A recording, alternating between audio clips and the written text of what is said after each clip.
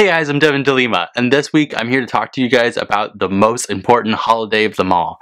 And no, I'm not talking about one that brings all of the family together. I'm talking about the one created by Hallmark for you and Bae. That is Valentine's Day! So it's a little late in the game here, but maybe you're panicking. You're thinking, I don't know what to get for Bae. What does Bae want? What does Bae like? Why do I keep calling them Bae? Do they like when I call them Bae? Don't worry, I have 10 horrible ideas to get your significant other for Valentine's Day. It's what I do. Also, I'm pretty sure all of these are on Prime, so you can get them in 2 days and be done. So, you're welcome. The first one is a Valentine's Day doormat. 2 questions. What and why? It's like, here you go, honey, since you walk all over everything else in your life. This one sounds dirtier, but it's a plug-and-play romance novel. Like, seriously, why does this thing exist? Can you imagine the amount of novels they just have to print by hitting, like, Control F, and then they're just like, good to go, great, done, it's personalized, whatever. I don't care that your husband's black and this is totally describing a white dude. Do you think this counts as ghostwriting? Does it pay way more than it's supposed to? The I'm sorry pillowcase, because that's what your Valentine wants to hear. Just don't apologize for being a bad person on the day when you're supposed to be a good person, because it just reminds your person that you suck. I want to know who bought this, because this is a very esoteric group of people who messed up right before Valentine's Day. I'm genuinely upset there's no reviews on Amazon for this. I want to know how well it went over. Anti-Valentine's Day gifts.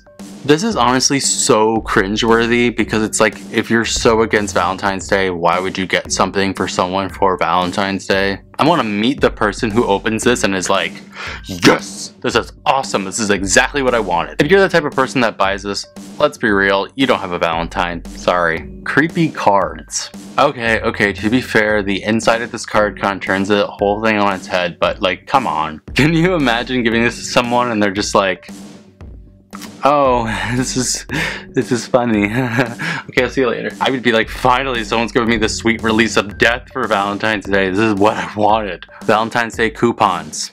Let's be real, this is just a trick to get your dick sucked. Ironically, this is super cheesy and unoriginal. It's something that you see in like every movie, and I don't understand people who actually genuinely give them. If you're that desperate that you can't think of what to get your Valentine, that you're giving them the same thing that the protagonist in a teen novel turned into the latest blockbuster movie did for their significant other, like, oh my god, just, they're gonna dump your ass. A keychain.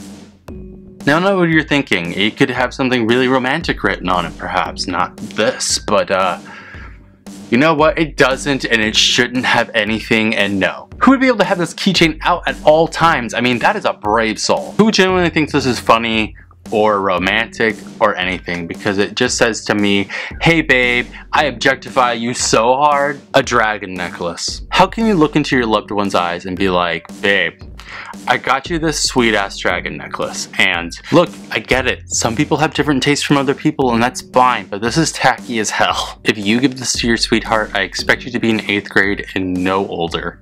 Sorry. There's also this t-shirt here that I saw that was like, I don't need a Valentine, and it's like, oh my god, try harder. But get it. You're single, you're ready to mingle, but you're also kind of available for all the boys and girls to like come and sweep you off your feet, but you don't care because you're independent. The only person that's gonna wear this shirt is someone who believes so hard in Valentine's Day, but they're trying to convince you that they don't. Sorry, you do. And lastly, a candy basket for you and your dog. Seriously, what the f***?